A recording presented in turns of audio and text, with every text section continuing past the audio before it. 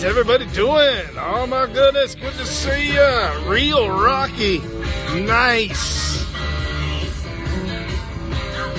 Crush the share, crush the follow, folks. Get this thing going. Yeah, they play a lot of AC/DC here in Cincinnati. Yeah, it seems like every time I get in the truck, AC/DC's on. Oh my goodness, how is everybody doing? Wow. Monday mood, we're up, feeling good, feeling happy. Oh man, we got some stories to talk about, things you won't hear in the news. Yeah. Oh man. There we go. One more time. Here we go. Crush the share, crush the follow. There you go. Oh man. Just voted. Awesome. Awesome. Nice. All right. Hey, how you doing? Who be that? DG. How you doing, DG? I'm now following you, DG. Good to see you on the scope. Oh, man. Hey, how you doing? Good to see you. Oh, man, oh, man, oh, man. Here we go. One last time.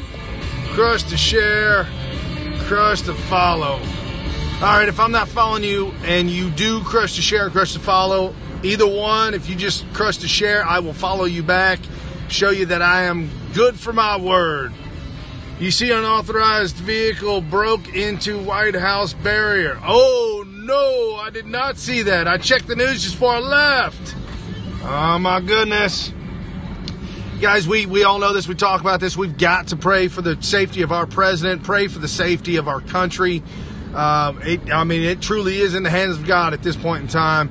God has blessed us, and God has granted us another opportunity to have America and the freedom that we so truly desire and that we so truly deserve. Much blood has been shed for the freedoms and for the all the excellent things we have here in America. The reason why America is not a third world country is because of all the hard work, the tenacity, the bloodshed, the wars that we fought, the ideas in place, and the blessing from God.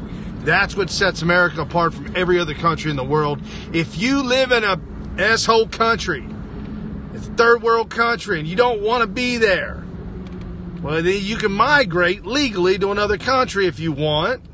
You know, put in an application, apply for it if you want, or why don't you just organize the people and change your country?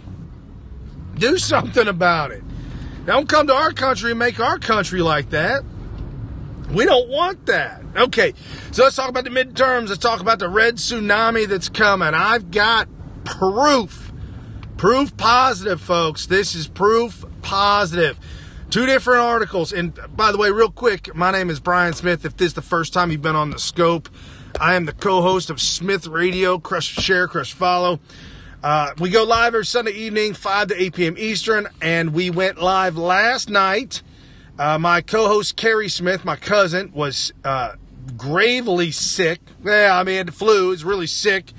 And Hurricane Willa, Cat 5, now heading into West Mexico, then into Texas.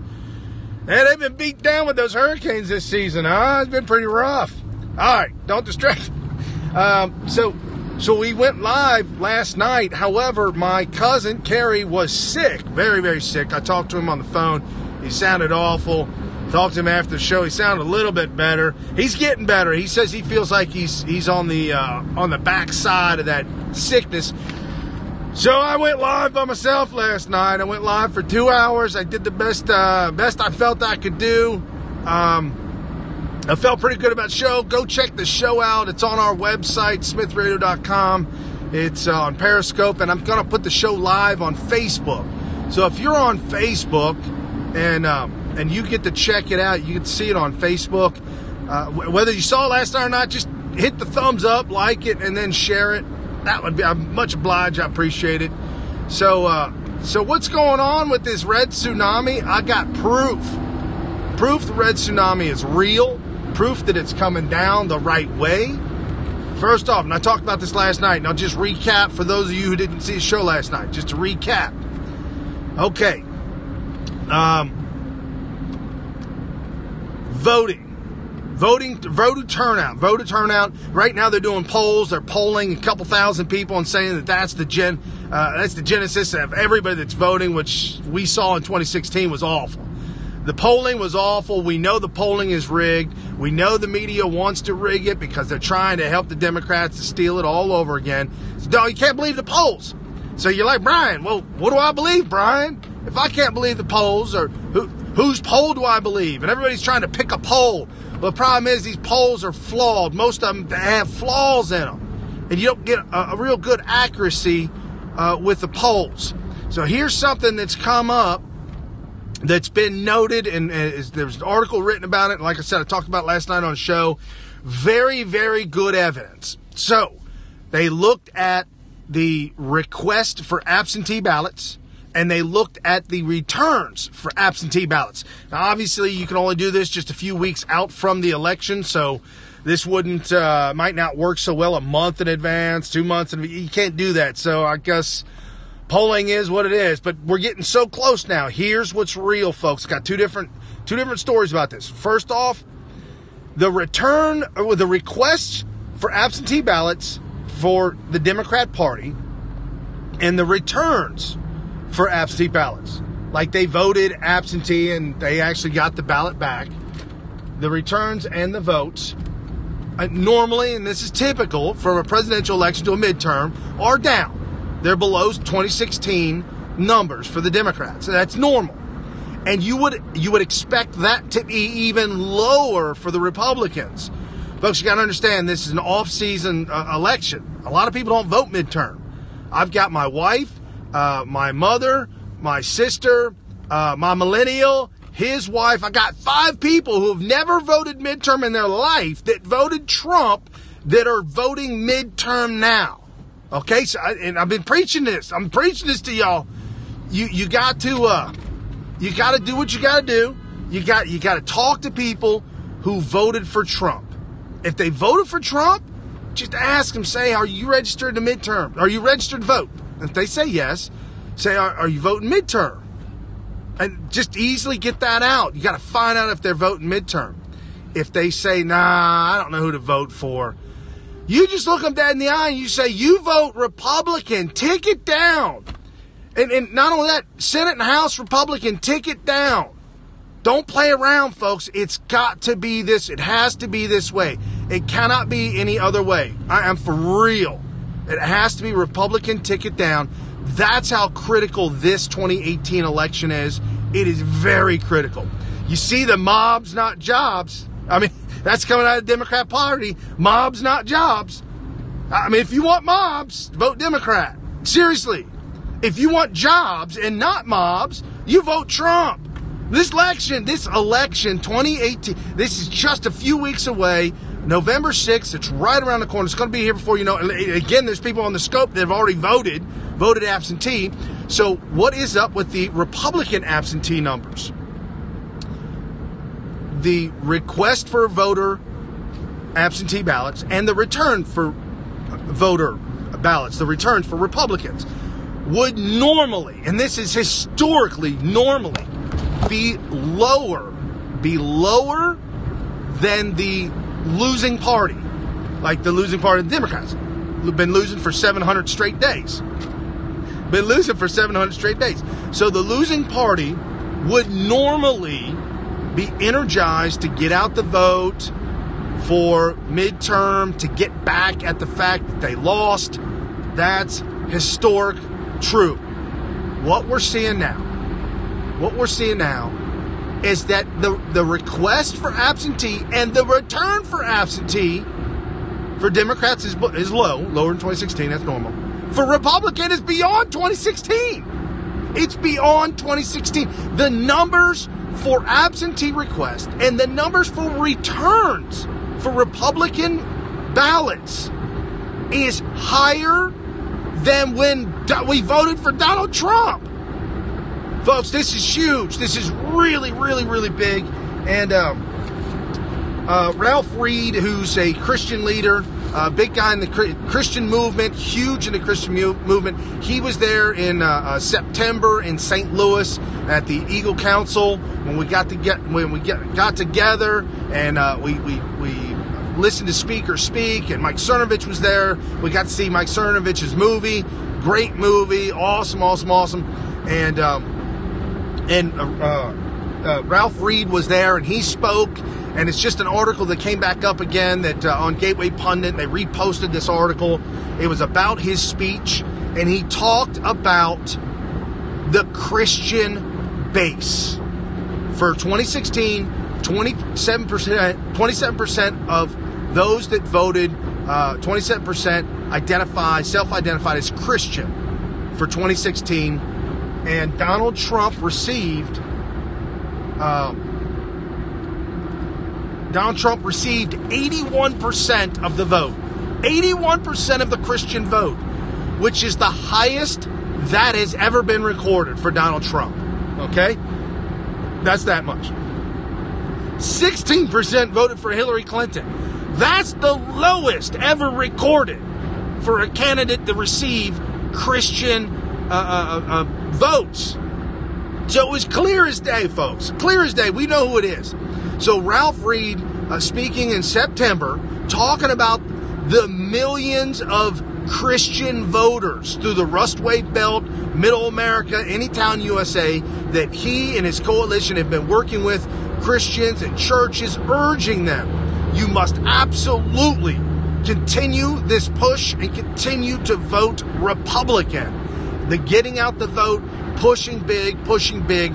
Ralph Reed, Christian Coalition, making a big difference in these elections because Donald Trump, and they said this at the Gateway Council, they said this, that Donald Trump is the most pro-life candidate that we've ever seen. President Donald Trump is the most pro-life candidate we have ever seen. We're witnessing a huge movement of the Christian community being restored once again, the values being restored once again, and having constitutional judges on whether it be circuit court judges or whether it be Supreme Court judges. We've got constitutional judges that adhere to the Constitution. Judeo-Christian values is how this country was founded upon. Right versus wrong, and right now it's mob versus jobs. Right is jobs, law and order is jobs, that's Donald Trump. Wrong is mobs, that's the Democrat Party. Okay, with that being said, there was an article that was written just last week, and Breitbart re-commented. It was kind of weird. It was an opinion piece, and then Breitbart had an opinion on the opinion piece. It was like, what? Okay, whatever. Anyways, so it was posted in the USA. It was posted in USA Today, and it was by Ken Fisher. If you don't know Ken Fisher, he's on the Forbes top 400 richest people in the world. He tops the top 400 richest. He's somewhere around 200. Ken Fisher has written books, best-selling author, and a great thinker, great mind thinker. So he was reading an article posted by USA Today that in the article it detailed all 50 states and the economic state of each individual state. Poor state, rich state, back and forth. And he started to analyze this, and he started to think that, hey, I think there might be something to this, almost like the book Outliers, where the guy sat down, Malcolm sat down and was at a hockey game, and he was looking at the hockey list of the players, and he saw the birth dates of the players were almost all the same month, and like the same month, and all the famous hockey players. He started seeing this pattern, and he wanted to figure it out. Why was this pattern happening? So Ken Fisher started to wonder, why is this pattern happening with these all 50 states? We've got poor states, we've got rich states, is this political? Is there some kind of political aspect to this? Who is in control of the legislature in each one of these states? It's a phenomenal read, folks. I posted it up on Twitter. If you're not following me on Twitter, you absolutely have to be, and I'll follow you back at Brian P. Smith, And if you don't remember that, just go to SmythRadio.com. Carrie's Twitter feed is on the website on the left. My Twitter feed is right underneath his on the left. And then Donald Trump's Twitter feed's right in the middle of the website, so you never miss a moment. So Ken Fisher is looking into who runs the legislature of each one of these states. Rich states versus poor states. And he's starting to see a pattern. And he's starting to see that 2/3 of the poorest states are controlled by Republicans. And I'm not going to get into the numbers because they kind of muddy the water, but I just throwing this out there. 2/3 of the states that are the poorest states, 18 out of 19, are controlled by Republicans, majority Republican. The rich states, the richer states, Hawaii's one of them, one of the poor states, Michigan's one of them. So he started pointing those states out that were rich and showed that the majority of those rich states' legislature is controlled by the Democrats. And the states that are in the middle, not poor, not rich, in the middle, are kind of back and forth, Republican, back of half Republican, half Democrat. So there's this absolute crystal clear divide between the rich states and the poor states. And the Democrats run the rich states, and the Republicans are in charge of the poorer states. And so I started thinking about this. I'm like, that don't sound good. That actually sounds bad. Like you're telling me that the Republicans are running poor states like Michigan? Well, that's true, folks. The Republican have the majority of the legislature in the state of Michigan. And you're like, okay, Brian. So, and I just started thinking about this. I'm like, that doesn't sound good. I start thinking more and more and more. I'm starting to get skeptical about the article. And the question that was in my mind was, when, or has this ever, is this a new trend for one? And has this ever been different in the past? Meaning, Republicans had control of rich states and Democrats had control of poor states. Well, if you look back 30 years ago, 30, 40 years ago, it was truly flipped in a sense that the Democrats had the control of the rich states, meaning Michigan. And I'm pointing Michigan out because that's an absolute failed state right there.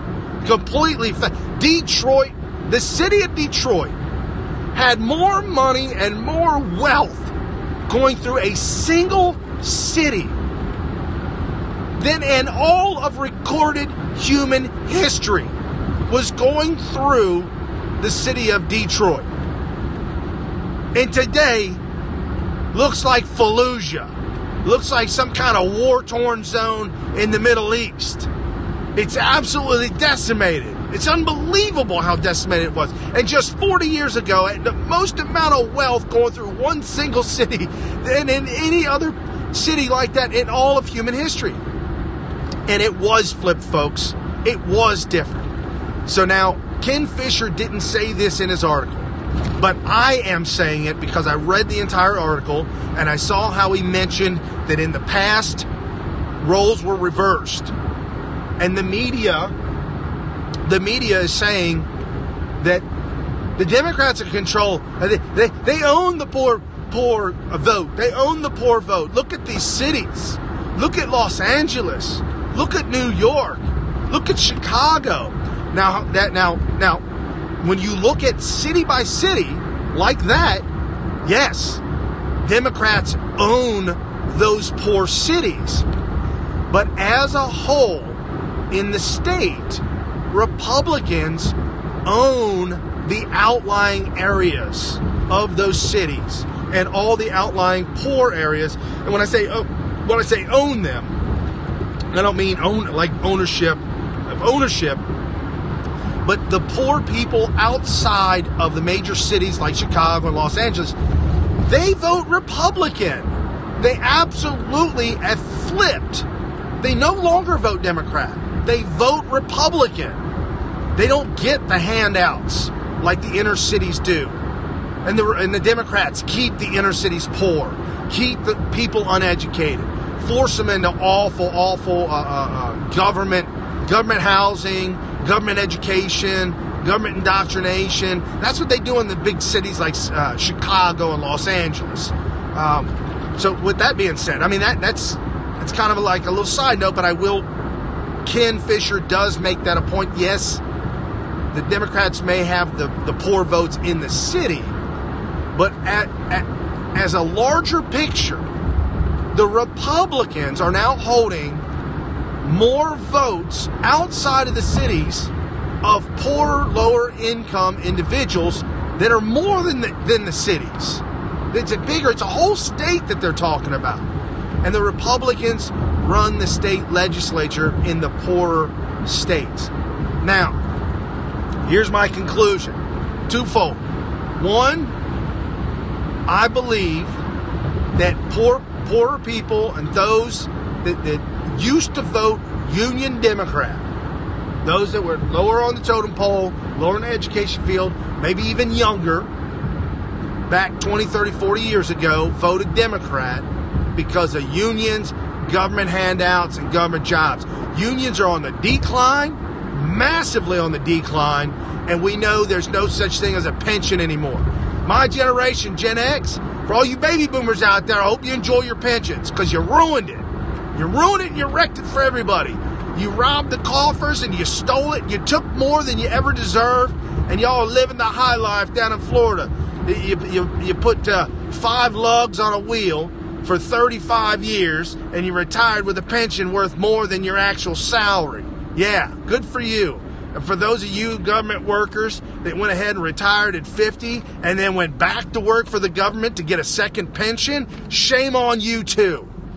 Shame on you. That's not the system. That's not right. That's cheating the system. Whether it's legal or not, I'm just telling you, it's cheating the system and it's not right. Because those that come after you will never see that kind of prosperity that you had with your first job, let alone you going back for your second job. Okay, that aside. Unions are on a downcline. People are not voting Democrat. Poor people are not voting Democrat anymore. They're seeing that, and I'm praying about this, folks. You got to pray about this with me. They're starting to see that hard work and stick-to-itiveness pays off in the end. That these tech schools versus colleges promote tech schools so that you can get in, get a technical skill, get out and get a job versus going to college for 4 years, spending $60,000, $70,000, $80,000. They don't even teach you how to make money. And now you're broke and poor. And who you voting for? Democrat? No. Now you're going Republican. So Ken Fisher took this article that was written by USA Today about the 50 states, poor states versus rich states. Democrats hold the majority legislature in the rich states. Republicans hold the majority legislature in the poorer states. Now, what that means is that there's been a shift over the last 40 years, a huge shift of those who don't have to shifting to the Republican Party. For those who have less, realizing Republican ideologies. Can you see that? There's been a huge shift. Now, more to back up my theory, or more to back up my idea that I got from Ken's article, is this hashtag WalkAway movement is huge. It's bigger than I ever thought it was, folks. And Carrie and myself, we're going to be there in Washington, D.C. here this weekend. This weekend, we're leaving Cincinnati on Friday. We're leaving Cincinnati on Friday, and we're going to drive 8 straight hours. 8 hours in the car to arrive in D.C. to spend the weekend with all our newfound Republican friends, all our newfound, well, we won't call them Republican friends. all our newfound Trumpocrats, all those under the big giant banner of Donald J. Trump. All the Trumpocrats are going to be there. You know the Antifa is going to be there too. Don't worry, we'll be scoping. We'll catch them. We'll catch them in the act, report them to the cops. But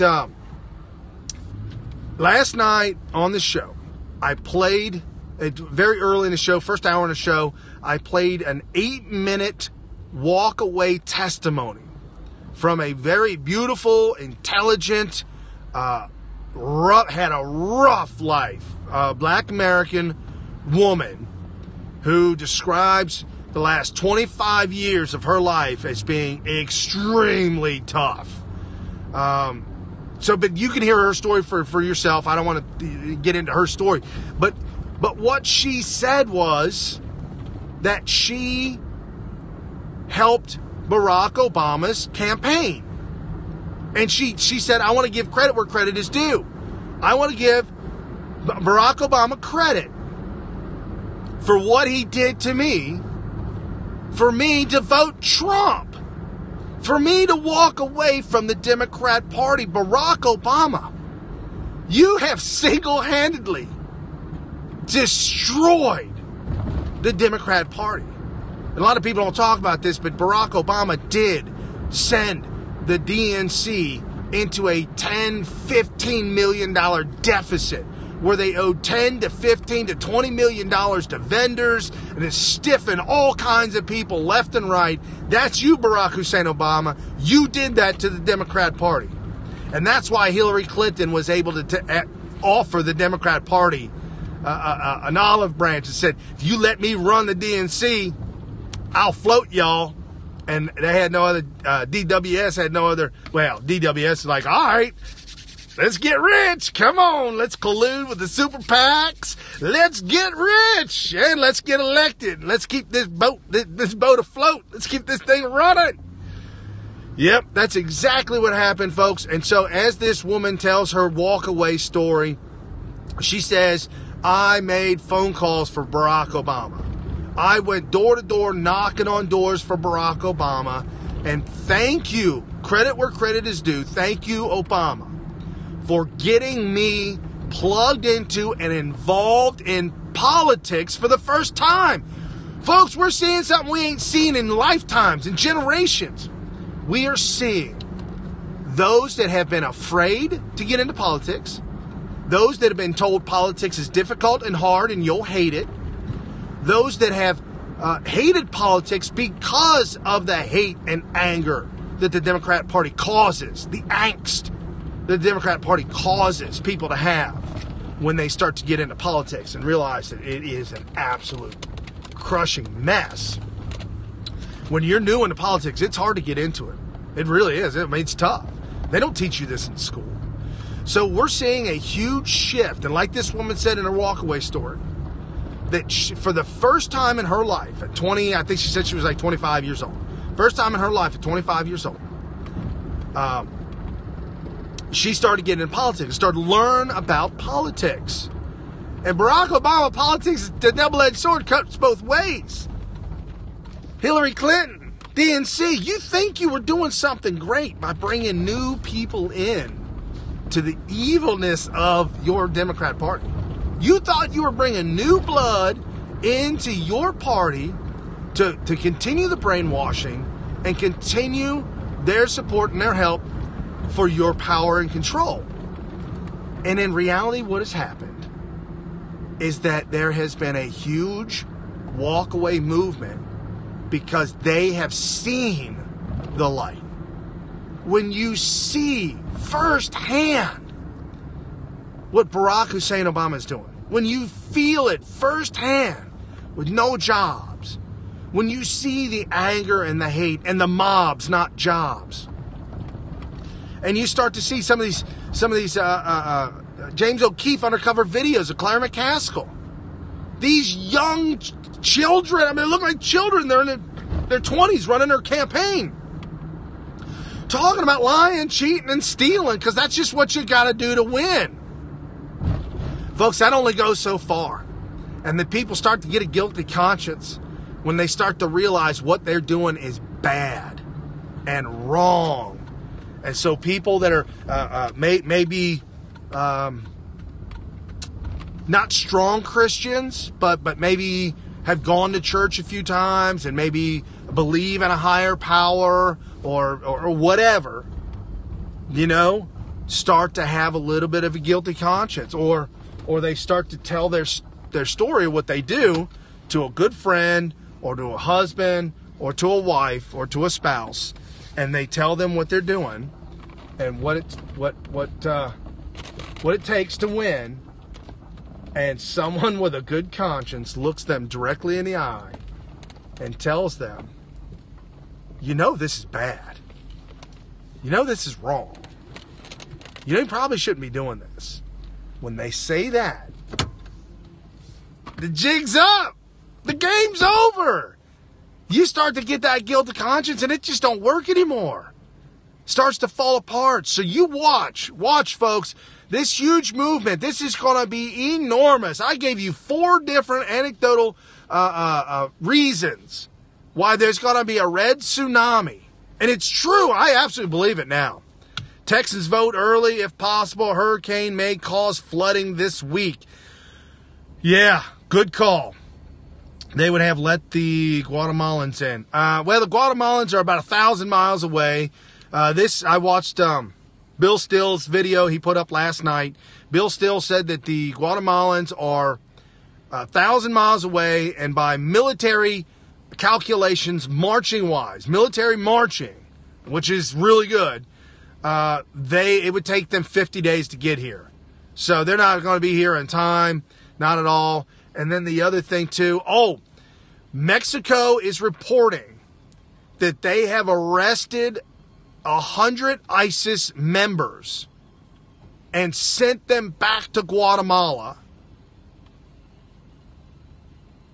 Because Guatemala is the hub for getting passports. You get free passports all day long in Guatemala. Yeah, right? So what's been happening is these terrorists from the Middle East land in Brazil, come up north, and when they get to Guatemala, they can get passports for nothing, for free. The invading hordes are being transported in trucks part of the way. They're going to need a whole lot of transportation. Once they start transporting them in trucks, then the government can pull them over and stop them, detain them. Mexicans are added to the crowds. Yeah, they said the crowd has grown to about 7,000, swelled to about 7,000. I showed video last night of the crowd being paid. The guy in Spanish saying women and children first, handing out 20s and 50s and money, handing out money, all in lines, all in rows. Everybody get your money. Everybody get your money. How are they pooping? How are they drinking water? You need at least 1 gallon of water per day per person to make a trek like that. And for 7,000 people, that's 7,000 gallons of water. You would literally need a water truck with a trailer of poopa potties, like a trailer of outhouses, maybe 4 each. You'd have to have a 40-foot flatbed. You would have to have a 40-foot flatbed of poop house. You would have to. It'd be out of control. Anyways, folks. All right. Hey, this is Brian Smith, SmythRadio, Military Veteran Talk Radio. Crush the share, crush the follow. We go live every Sunday evening. I'm going to put the show live on Facebook tonight. Go on Facebook, crush it. Obama didn't build that. No, but I will give Obama credit for pushing more people away from the Democrat Party and pushing them to the Republican Party. All right, everybody. For Monday Motivation, I'm excited. We're taking our country back. Go to SmythRadio.com, crush the Patreon button, become a part of history, become a part of Donald Trump's legacy. My pleasure, absolutely my pleasure, Chris. Become a Donald Trump's legacy. You and I are Donald Trump's legacy. We've got to build this on our own. We've got to continue the fight. Go to patreon.com/SmythRadio or just go to SmythRadio.com. Crush it, crush it, crush it. Where was that reported? The 100 ISIS. It was reported. GatewayPundit.com. Scroll down. It's about 4 or 5 articles down. GatewayPundit.com. And I also posted it on Twitter. Follow me on Twitter. All right, everybody, say a prayer for my Donald Trump forever. Hillary Clinton, Barack Obama. Man, let's walk away. Just walk away. All right, see you guys tomorrow.